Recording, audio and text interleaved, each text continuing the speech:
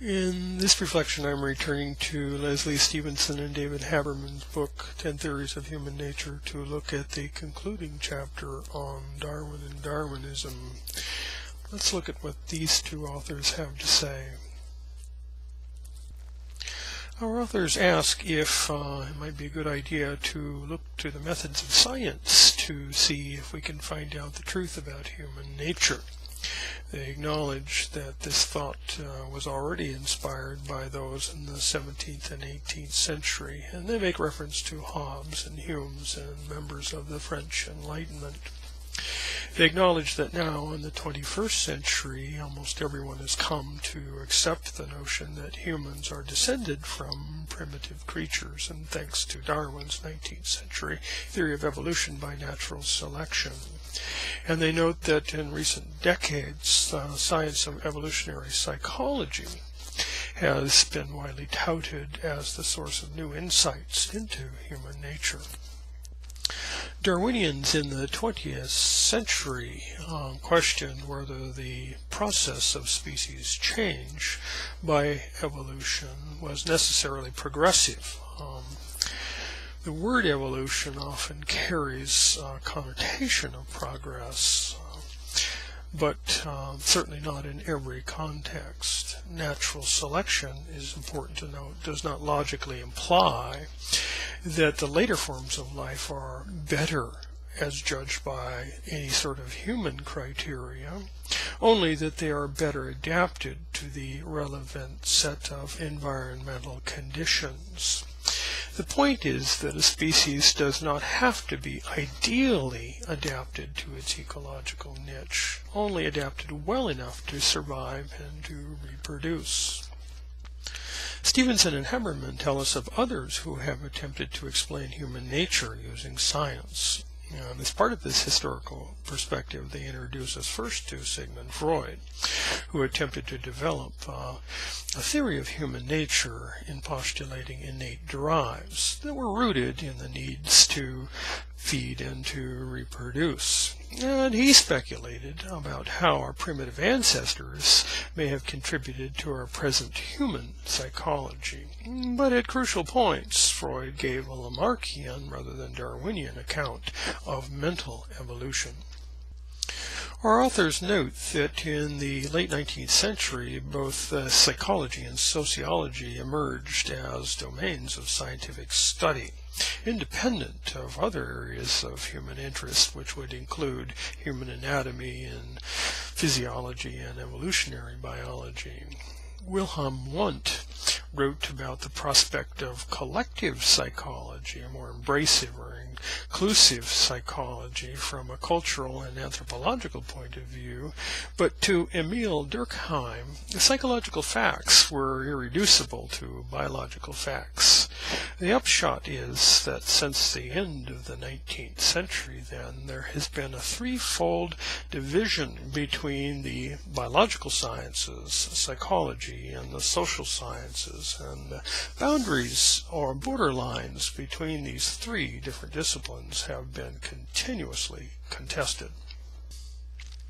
Our authors tell us that Emil Durkheim was an evolutionary theorist, but only in the most general sense. He saw an analogy between the evolution of species and the social trend toward increasing division of labor, and hence talked about the differentiation of species of economic and social roles. But he was under no illusion that this was a process of Darwinian natural selection. He held that behavior is subject to distinctively sociological laws. Moving along, our authors tell us that B.F. Skinner accepted Darwin's theory of evolution, but he liked to draw an analogy between his own theory of behavioral conditioning and natural selection, saying that the environment, that is the native environment, or the sociological environment, or the laboratory environment, selects or shapes behavior by rewarding some behaviors and punishing others. He firmly rejected all attempts to explain animal behavior in terms of mental states, since these were unobservable. Skinner considered mental states to be scientifically untestable. Skinner assumed that all animal behavior can be explained then in terms of environmental variables, and he tended to assume then that there were no significant innate differences between individuals within a species, so heredity played no considerable part in psychological behavior from Skinner's perspective. Of course, today we understand that human behavior actually depends on innate factors as well as environmental impact.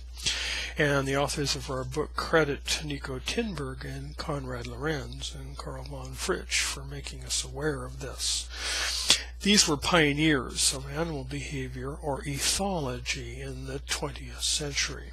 These three ethologists realized that some patterns of animal behavior, those we describe as instinctive, could not be explained by behaviorist psychology, and that such behaviors seem to be innate or fixed in a way that they cannot be eliminated or significantly modified, however much the environment is varied. Our authors tell us that in the middle 1970s, Edward O. Wilson extended the findings of the ethologists to found a whole new scientific discipline which applied rigorous methods of population biology and genetics to complex social systems. Wilson was building upon his earlier studies with insect societies. In this book, Sociology, A New Synthesis, Wilson argued that the humanities and social sciences might benefit from an epistemology that was anchored in a biological or evolutionary paradigm, a view which those outside of the sciences labeled scientific imperialism.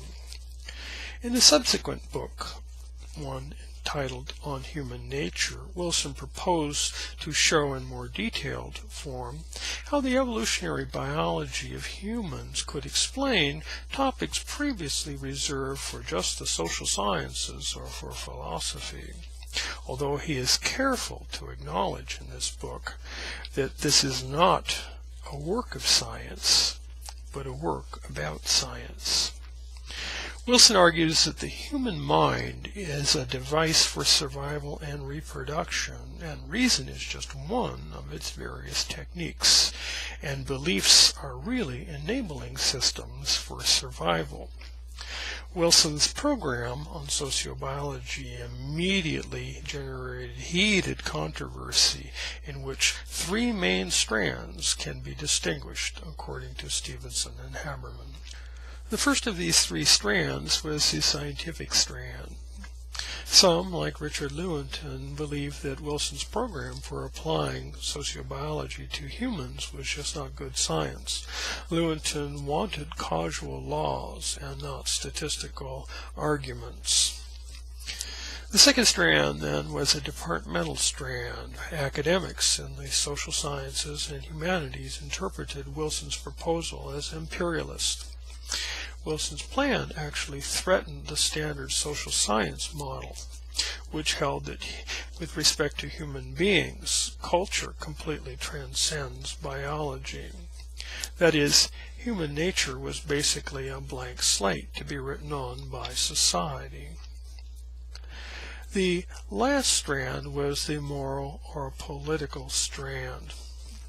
If nature is admitted to be more intentional than nurture in forming human individuals and societies, then it seems there would be much less possibility of improving individuals and society through mechanisms of education, social programs, and political change.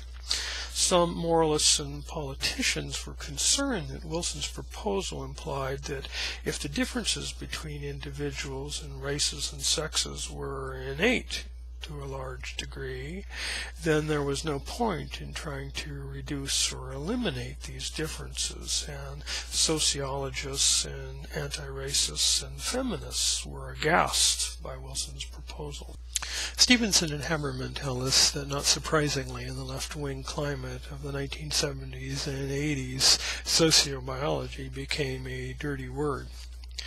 But they note that today Wilson's proposal survives in the form of evolutionary psychology rather than sociobiology, thanks to Lida Cosmides and John Tooby, who argue that the standard social science model, which has increasingly ignored the existing evidence for any sort of innate or evolutionary produced cognitive mechanisms in the human mind, should be replaced by what they call the integrated causal model.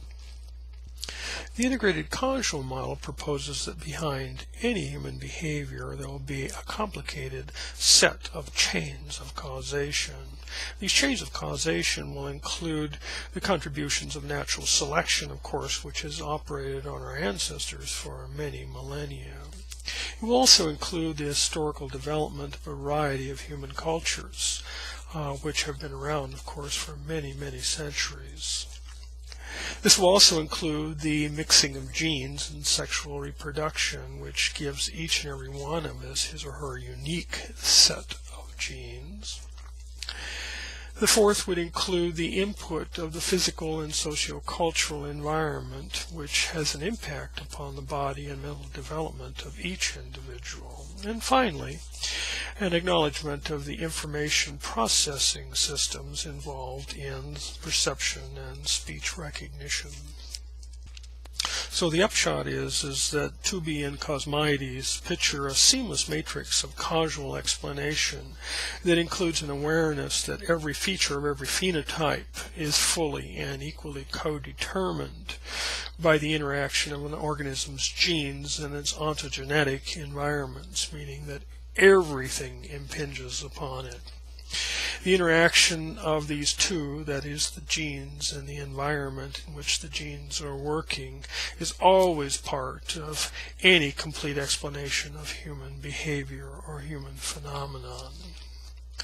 Tooby and Cosmides say that to reject the picture of a seamless web of causation is to embrace one or another set of dualisms that lack intellectual warrant.